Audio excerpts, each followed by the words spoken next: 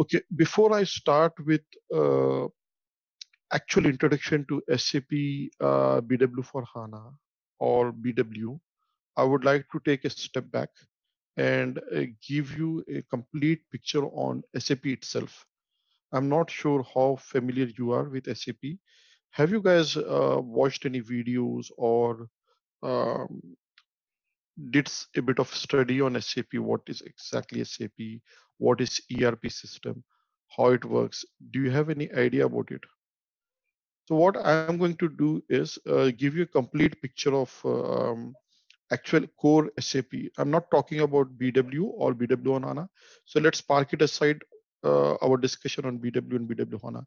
I will tell you about SAP, why I'm telling you. I will tell you what's the reason for walking you through about history of SAP and complete background about SAP. Okay. Uh,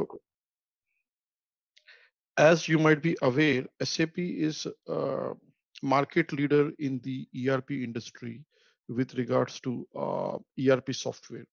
Okay, basically when SAP was introduced into the market or SAP launched their software, their idea was to promote it as a accounting software. Okay, they wanted to have something to manage the finances, and then eventually they expanded their horizon and uh, you know introduce lots of additional functionalities to the application which they launched during early 1970s. Okay, so what is SAP? SAP stands for Systems, Applications and Products in Data Processing. It's a acronym is this, and it's basically the name of the company as well. It's a German-based company, so headquarters is in Waldorf, and somewhere in 1972 they started this company. This company was started by uh, you know 5 ex-IBM employees. Okay, they started with very small and then they grew at a very fast pace, and now they are the biggest vendor with regards to ERP software in the market. So there was no concept of BW when they launched this software. Okay, what was SAP? Um, whole purpose was to, as I said, initially they started with finance, but then they expanded to complete ERP. Now let's understand, take a step back and understand what do you mean by ERP? ERP stands for Enterprise. So basically, it says that it's an application which can allow any big enterprise to manage all their resources and then plan accordingly to ensure that the optimal utilization of the resources is done. Okay, so this particular software, SAP software, is I would say is having more than 65% of the market share in the ERP segment, and their product, the latest product which is popular these days in current scenario is S4 HANA. It's an ERP software of SAP. S/4 HANA. Okay, so simple HANA version 4. Okay.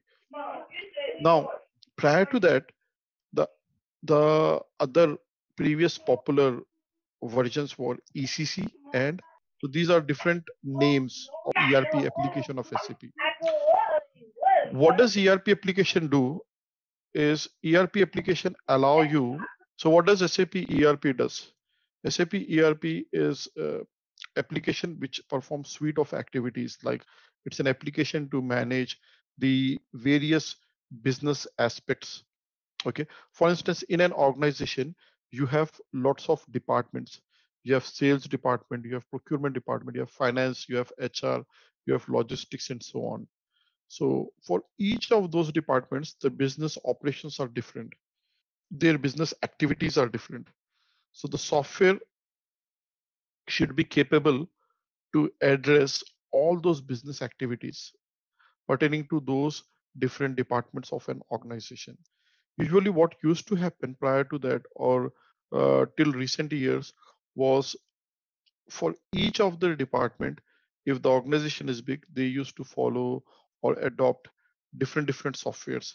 Even still today, I have seen that lots of customers whom I have worked with, like multinational companies, have got more than 400, 300, 200 different applications.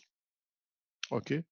And managing those many applications is a nightmare for the IT team to the CIO of that organization. It's a massive task to handle those many applications. But still, in spite of SAP, in spite of big applications like SAP, they still go for lots of small applications. Okay, so the way the organizations try to handle their task is to simplify things by minimizing the number of applications they use. And SAP allows the organization to handle end-to-end operations of all the different various departments or you know functional areas of the business by using one single application. So the beauty of this particular SAP R3 application or ECC or S4 HANA or SAP ERP application is that it allows you to manage the business operations of the entire organization using one single software. Having said that, within one single software, there are hundreds and thousands of features which are available. Just imagine like using MS Office. Within MS Office, we have hundreds of features, and still we might not be fully familiar with all the features or options of the MS Office tool. Now, imagine the activities which are being performed by a big multinational company. You would have hundreds of features in each of those modules. Like within sales, SD stands for sales and distribution, MM stands for material management, procurement, logistics, finance, HCM, human capital management, which is HR, okay, CRM, customer relationship management.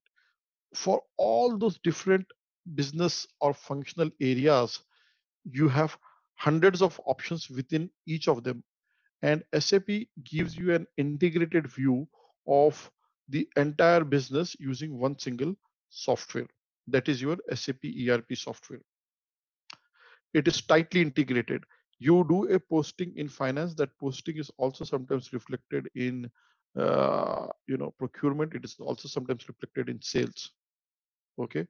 So if someone is making payment to a vendor, then it is the entry is updated in finance as well as payments is through procurement. So the procurement section of the software is also updated. So what I'm trying to say is there is referencing as well. The data is linked. So you don't have to duplicate the entries. It is once you make an entry in one area, wherever is the reference, it will automatically update the values in the reference tables, which means the data is consistent. The data is, you will not have any inconsistencies in the data because the data you are not maintaining manually. You are not trying to go and update the same value at two different places or three different places in the software. Once you do it at one place, wherever the reflection of that entry is needed in other areas of the software, it will automatically reflect there. So you have the referential integrity in database terminology. Okay, the data is uh, the data is automatically maintained in the sense automatically in the sense you do posting at one place, then wherever the references are there at those reference points, the data is automatically maintained. Okay, so that is the beauty. You avoid all the mistakes, costly mistakes of missing the entries or data inconsistencies by using this software, as the software is completely integrated. Now this is S4 HANA. They have changed the naming convention of the software, what do you say, functional modules or functional areas. In SAP terminology, as I said, in a business terminology, we had different departments. To manage the different departments, we had subsection of the software. So complete big software is SAP. Within SAP, you have subsection of the software, which is Sales and distribution is one section. Procurement is another section. HCM is another section.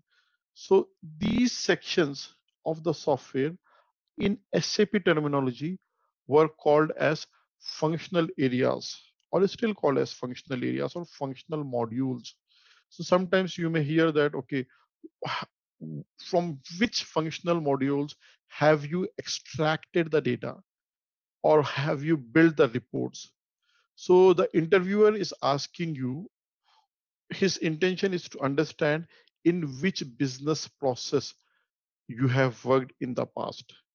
Have you worked in building reports in sales and distribution, or finance, or HR, or some other area of SAP like plant maintenance, production planning, and so on? So these are called as functional areas or functional modules. Now, if we see, SAP is divided primarily into three major functional areas: SD, MM, and logistics, finance, logistics, and HR. These are the three basic primary areas of the software. From that three major areas, you have again sub areas of the software. Those sub areas could be like, okay, within logistics, we have SD, we have MM, we have procurement, we have PP, PM. So these are the sub areas within logistics. Within finance, you have accounts receivable, accounts payable, we have controlling, product costing, and so on. So these are the sub areas within the finance domain. So I'm trying to make you familiarize with various terminologies which is used associated with the SAP ERP software.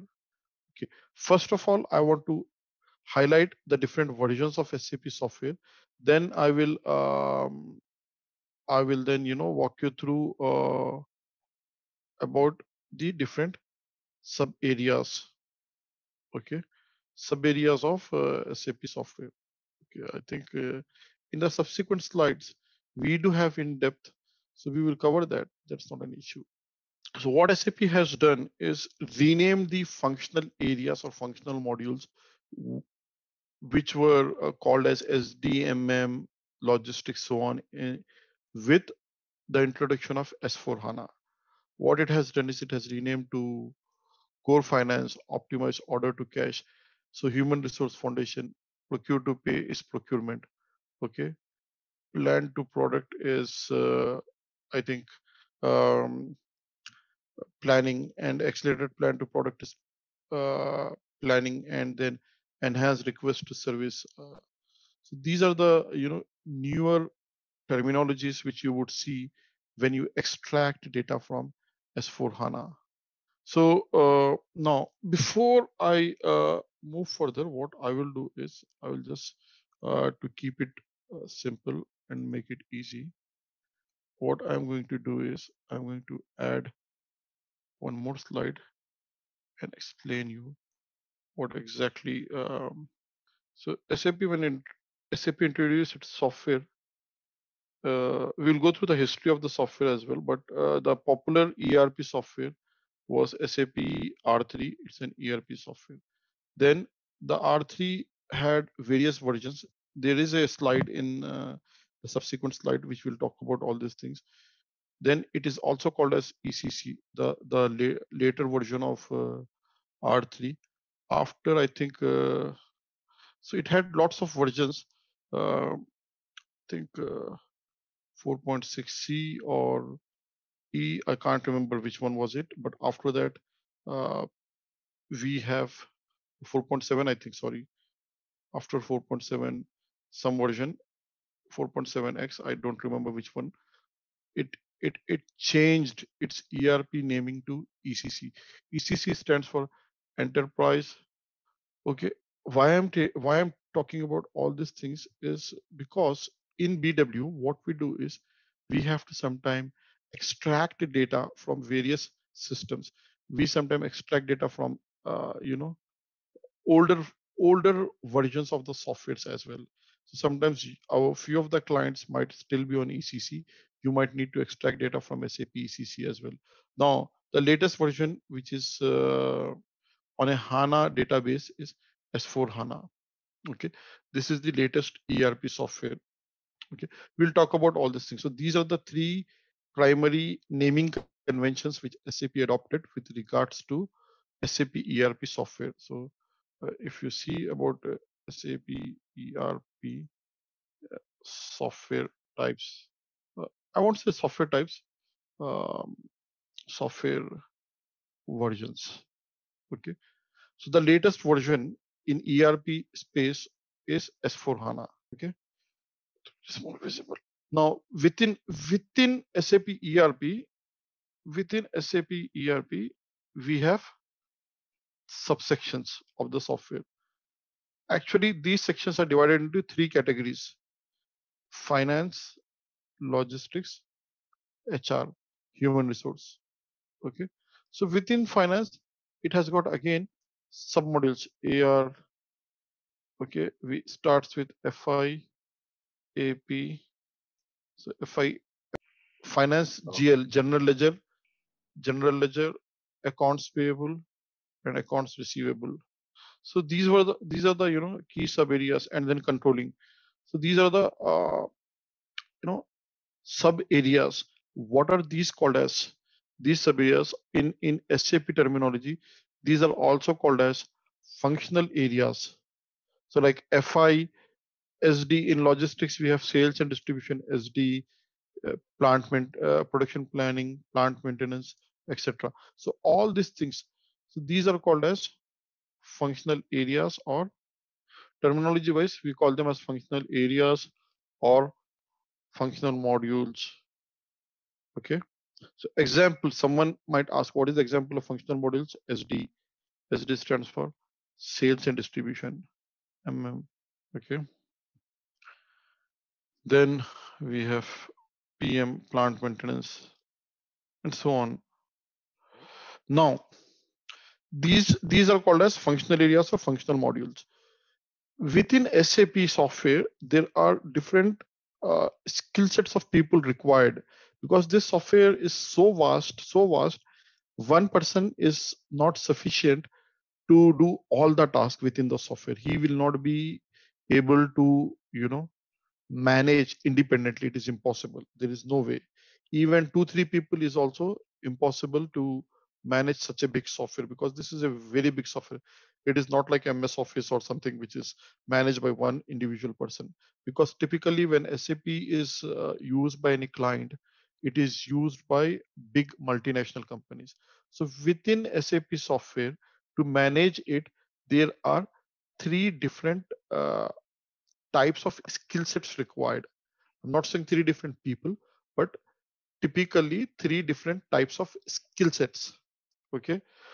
What are the skill sets which are required to manage these such a vast software like SAP? Okay. What are the different skill sets required? As I said, these are the functional areas. So someone with the functional knowledge, so they understand the business knowledge. Someone who has prior background working in that particular domain. So they have the domain knowledge. Someone from accounting background, like an accountant or chartered accountant, or someone like you know from the finance domain, they can work in the finance module. They will have the background domain knowledge, and they will also have SAP software knowledge as well. So these are called as functional consultants. Those in SAP world, I'm trying to show you what are the different names of people with different skills called as. Okay, so someone who has got functional knowledge with the domain skills. So they will functional consultants are those who have got the business domain knowledge.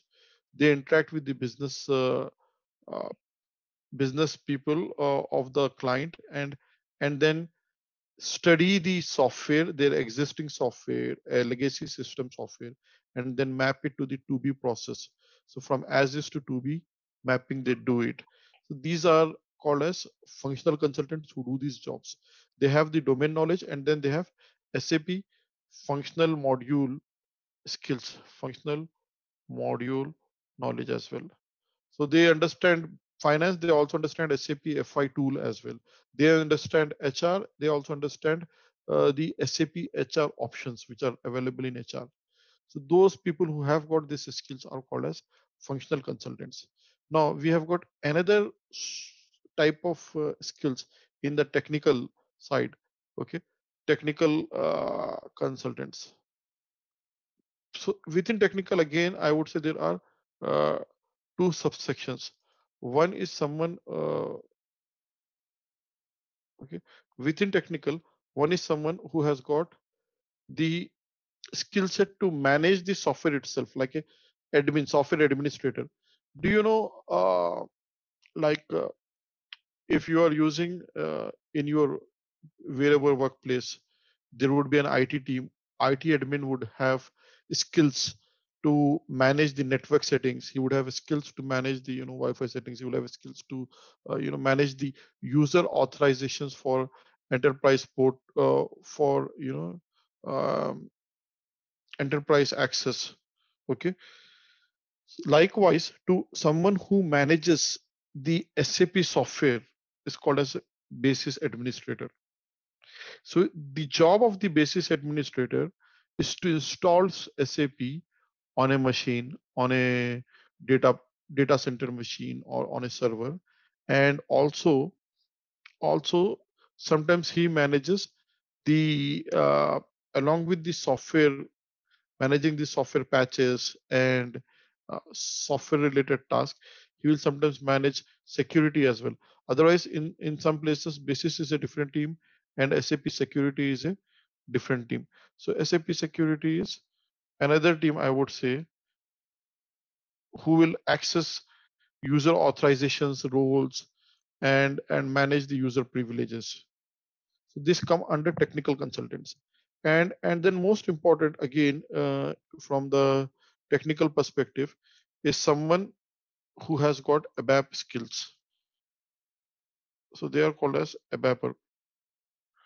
ABAPer is someone who has got ABAP programming skills. So SAP has got its own programming language. That programming language of SAP, okay, I don't want to confuse.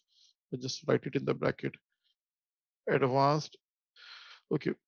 Do you know when you use MS Office, you have option to customize MS Office. You can use VB script to add add new options or new icons or new features to MS Office. Are you familiar? So SAP Microsoft allow you to edit the Microsoft Office if someone is familiar with writing VB script. Someone wants to write their own macros. They use the VB script to write the macros in MS Office. Likewise, SAP allows user to customize the software. Okay. What I'm trying to say here is SAP is a packaged application. Even though it's a packaged application, you can customize and as per tailor need. You can customize it as per the customer requirement. Let's move on. So we are just, I'm making you familiar just um, for you to be aware that being a BW consultant, you will interact with all those different types of people in the organization.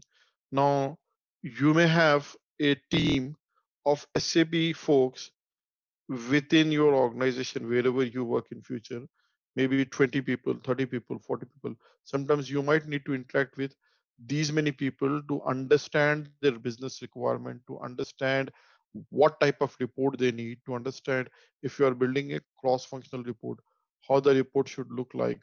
And then to request access, you will go to basis folks. To write some code, you will need help of ABAPers. These are technical people who knows the programming, and they can do the coding to customize the software as per the business requirement. So, but probably you understand what is programming language, right? So these are the different languages which are there we can use in typically in the market these days. But apart from that, SAP has got its own proprietary language. It is called as ABAP. So using that ABAP language, you can customize the software with additional new features which are not available with the pre-delivered software. Okay. And who does that? We need someone with those programming skills. These folks in the team are called as ABAPers. So sometimes we might need help of ABAPer to customize something which is not standard. Okay. So being the BW consultant, we interact with all these different domains. So we are talking about people with SAP R3 skills. Along with that, we have other additional skill sets like BW and BPC skills resources who have got the knowledge of BW, who can bring the data from various sources, build the data models, and create reports on top of it. And in order to do this, we as a BW consultant has to liaise with these many different resources in the team. Okay, let's move on. In today's, this is again jumping to a different area. I don't want to invest too much. So different trends we have in today's world with regards to BI. Data warehousing, I want to park it aside. I will come back to data warehouse definition later. Okay. Now let's move on to ERP. As I was saying, what is ERP? ERP enables the integration of business process and systems to achieve enterprise-wide operational efficiency. It improves the performance of a business by consolidating the operations of entire multi-site enterprise into one database, one application, and one user interface. If you can recall what I said a few minutes ago, I mentioned the same thing, that ERP software will allow you to consolidate the entire business processes by using a single application. You don't have to have data in different databases. You don't have to have data in various applications. You can use single application to manage almost all your entire business operations. Major reason for adapting ERP, it can integrate financial information, integrate customer order information. It will standardize the processes, and then the processes speed would increase. It will reduce the inventory of managing the multiple applications, and it will standardize the HR information. So these are the key benefits of using the ERP software.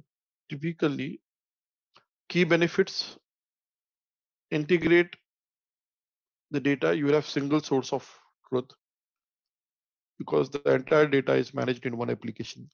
It will eliminate duplication of data, increase productivity, okay, reduce operating cost. These are the key benefits of using the ERP software. Again, a typical business, how the business process for an organization would look like. An organization would have its own employees, assets, inventory. It might have its own customers, vendors, banks. So a typical, a very basic minimal, set of various aspects associated with any business is that any business would have its own employees, its own assets, inventory. The business might have its own vendors and customers, and they might do banking, so they might have its own bank accounts and so on. What this ERP software does is it can manage all those activities associated with the business. Let's move on to the same thing with regards to departments. Assume that there are different departments, and each department has got various activities. HR department, okay, sales department, receivables, manufacturing, and so on. We have seen that this software can manage all the departments. So these are the examples of few functional modules in SAP. Now let's move on to the brief history about ERP software. SAP started in 72. They launched their first version of software called as R1 in 1973, but when they launched R2 in 1979, SAP actually picked up its name. R2 was a mainframe-based application. So SAP required a mainframe system to run SAP software. That was the second generation of software. It was, R2. R stands for real time. So whatever you update, it reflects immediately in real time on the software. So first version was standalone. R2 was a mainframe based client server architecture. Okay. Then R3 was the most popular version. Uh, started in 19. No, I think wrong. There is missing something. Okay. Yeah, 92. So 92 SAP launched SAP R3. Then R3 had got lots of flavors. Actual, I think 95, 96 onwards, SAP picked up its, you know, uh, customer business of ERP software, and from there it is almost number one in the market. Various flavors we had in R3. We have various releases: 4.0b, 4.5b, 4.70, 4.6c, 4.6b, and 4.70. So after 4.70, then came ECC. Still, you might find lots of customers who are still on ECC. So when we extract the data, we might use SAP ECC software to connect to our BW system to extract the data. So this was a brief history of SAP, and then if we continue it further, after ECC, we have from 2011 onwards, SAP launched its own database. It is called as HANA database. So based on the HANA, SAP released its own softwares or applications. S4 HANA is ERP software on HANA database. When was it launched? Somewhere in 2015. Okay. Then we have BW for HANA as well, I think 2016 onwards. So this is now in-depth history about SAP ERP. We have seen that R1 with IBM systems, servers with DOS operating system. They had the financial accounting software. Okay. Then R2, we have mainframe based system. If you see here, we have mainframe based real-time data processing system. Then with the R3, three-tier architecture. Now you might have heard so far, what is three-tier architecture? Three-tier architecture means, I believe there might be something here in the subsequent slide. We have seen the evolution of S4 HANA as well. R1, R2, R3. Here it's the three-tier architecture. Okay, I'll park my discussion for three-tier architecture for the next couple of slides. We'll just quickly, just for information purpose, I have added lots of slides here to give you how the software evolved over a period of time. Okay, there are few limitations as well of ERP reporting. Okay, we'll talk about when we go for BW. We'll talk about what are the limitations of reporting, but we'll just move to three-tier architecture. Okay, so R3 stands for real time. 3 stands for three-tier architecture, and the three-tier architecture is you have database layer. So the entire data of the application is residing in one database. Irrespective of the size and volume of the data, only one database software is managing the entire, you know, data set of the data of the organization. What happens is within SAP software, within SAP, okay, it has got three layers. One is database layer, one is business logic layer, which is uh, application layer, and the third one is the presentation layer. Okay, so what database layer does is it will manage the data using the RDBMS norms. relational database management system norms. So there are some 12 core rules which are followed for managing the database by any RDBMS software. So for instance, the example of database softwares are SQL database, Oracle is a database, okay? Oracle database. Then within Oracle, there are various flavors of Oracle database, okay? That's most popular. Then SQL is another popular database. Obviously, IBM has got its own database called as DB2 and so on. So there are lots of databases in the market. What SAP did was SAP said that, okay, I give the option to client to manage their database themselves. So this software ERP didn't had any SAP ECC, didn't had any restrictions with regards to database software which can be used in conjunction with SAP ECC. So so in the background, along with the ECC software, you have to have one more database software installed on your database server. Okay, so to manage the SAP application, we had three different servers. One server manages the database, that is database server. Second one is application server. Third one is presentation server.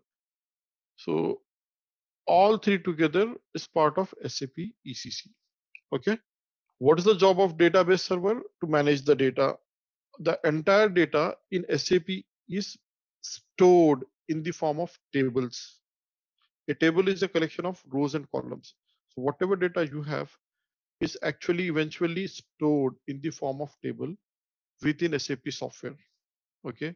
Then from that particular table, the data is fleshed out and displayed in various formats using the application server. So the job of the application server is to you know display the data in different format using the by applying the business logic in between, and then the end user, you and me, would access the software using either the SAP GUI, graphical user interface, or these days we can access using a browser as well. You can access SAP using a browser, or uh, in the previous version, we used to use the NetViewer portal. Now we are using the Fury apps. In the latest version of SAP S4 HANA, we use something called as SAP Fiori, Fiori. Okay. So using this presentation layer, you actually access the software. So the third part is used to just access the software, application part to manage the application along with the business logic, business rules, language types, and so on. And database server is to manage the database. If you want to see more detailed description about this three-tier architecture, database layer stores data, application layer process data using application logic, communicate with both the layers, read and write from the database, whereas the presentation layer provides graphical screen, user enters data, requests data from database, stores and provides data. This is how the three-tier architecture works. So you'll able to say, like, once we repeat it and once you start using it, you will understand the software as well eventually. And as part of our course curriculum, we will log into SAP S4 HANA and try to access some of the tables and access the data from there and try to load the data from S4 HANA into BW. So you will not only see BW system, but you will also see SAP S4 HANA system as well as part of our course. So I think these are the few more details about presentation server, application server, and database server. You don't have to worry about much now. One key point when I'm talking about database server is in S4 HANA, SAP has introduced a new restriction with regards to database usage. SAP says that in S4 HANA software of SAP, the only database software which you can use is HANA database. And HANA is SAP's product. Prior to prior to S4 HANA, user users or businesses or vendors of SAP used to have, customers of SAP used to have flexibility to use any database like Oracle or Microsoft SQL Server, IBM DB2, Siebel, Sybase, etc. Okay, any of the databases, uh, customers were allowed to use it. With with the introduction of S4 HANA, you can use only HANA database. Likewise, in BW as well, the course which you are going to do is BW system on a database. The database which BW system uses in BW for HANA is HANA database. HANA is SAP's own proprietary database. We will learn about what is HANA and so on in detail in our subsequent sessions. Okay. I think that is good enough for today. We'll just okay. We'll just do two or three more slides and then stop for today. Then we'll move on to actual what is data warehouse. So the way I wanted to you know have the session is to give you a brief background about the associated ERP software which we have learned so far. Then in the subsequent sessions we will learn what is a data warehouse. Then we will learn the previous version of data warehouse which is SAP BW, briefly about the BW on non-HANA databases or prior versions of BW, and then eventually we'll move on to actual content which is BW with HANA database.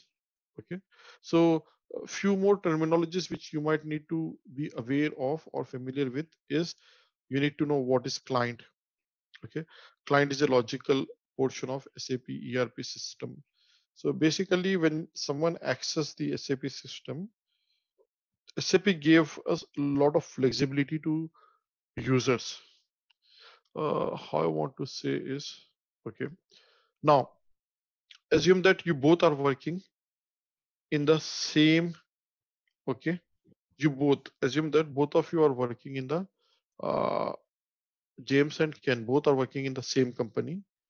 You have different requirements. Okay, James is working in the finance and Ken is working in the say procurement. Now, but even though you are working in the different departments, as I said, it's an integrated software. You make change in finance, it would get reflected in procurement, and Ken is making changes in procurement, it might get reflected in finance.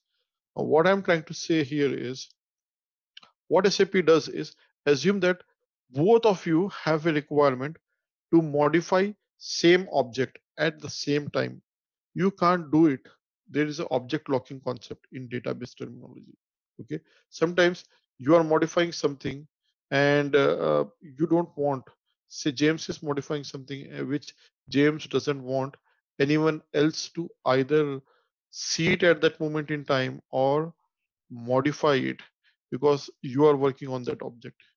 So what you can do is you can use in SAP different clients. A client is a logical system in SAP. Okay, what it does, what do you mean by client is assume that I have this PowerPoint. I I am using this PowerPoint. Now, if someone wants to edit, assume that this is in a SharePoint portal and someone wants to edit this same one in SharePoint, it is allowed. Assume that it was in network drive. Someone wants to edit it at the same time while I am using it, it is not possible. Whereas if you have another version of the PowerPoint by opening a new presentation, you can work it. Now, what is happening is in PowerPoint, you have only one application, one software installed, but simultaneously you can open two instances of the PowerPoint and work on two different things simultaneously. If you want, you can open another instance of PowerPoint and you can work on something else here.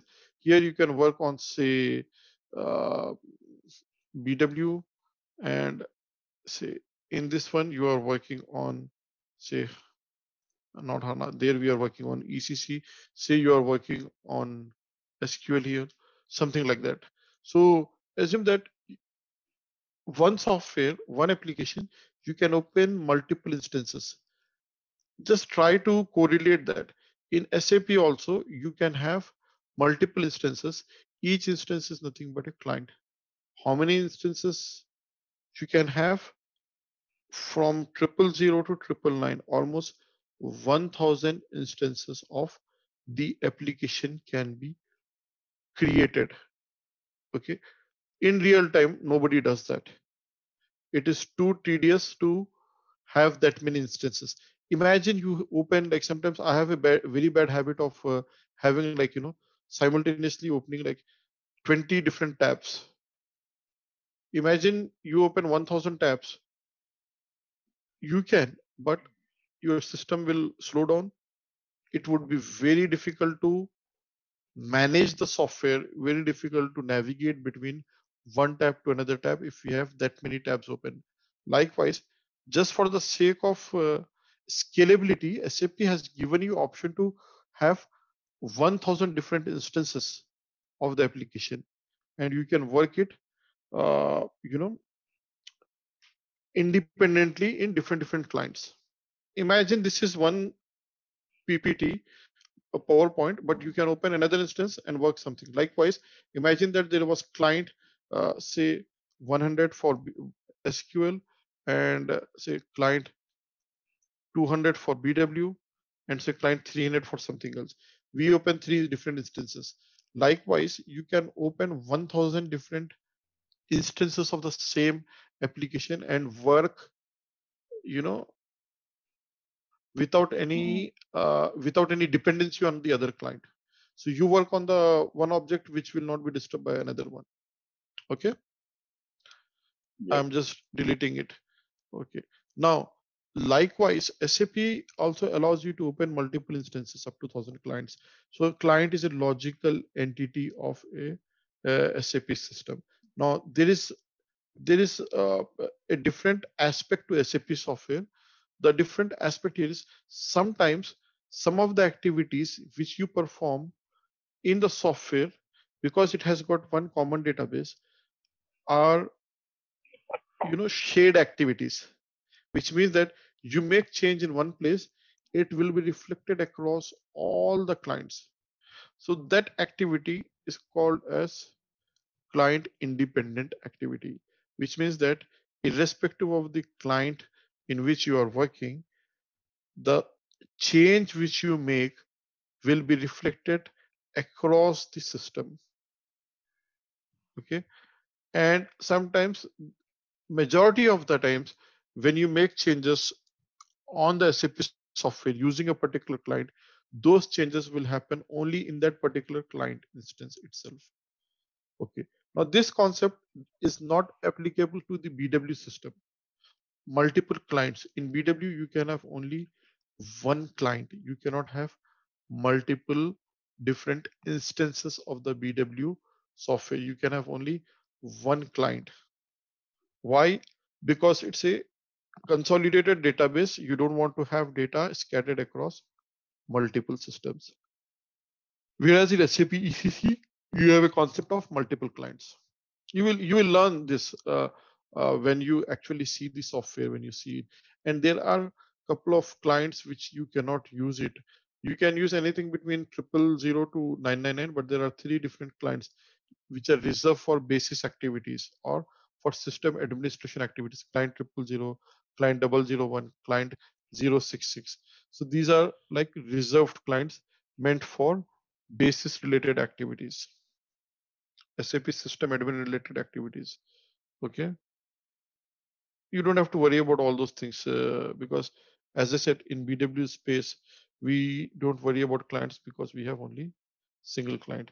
Now I think I will talk about landscape in the next session in detail, and then we will move on to the data warehouse.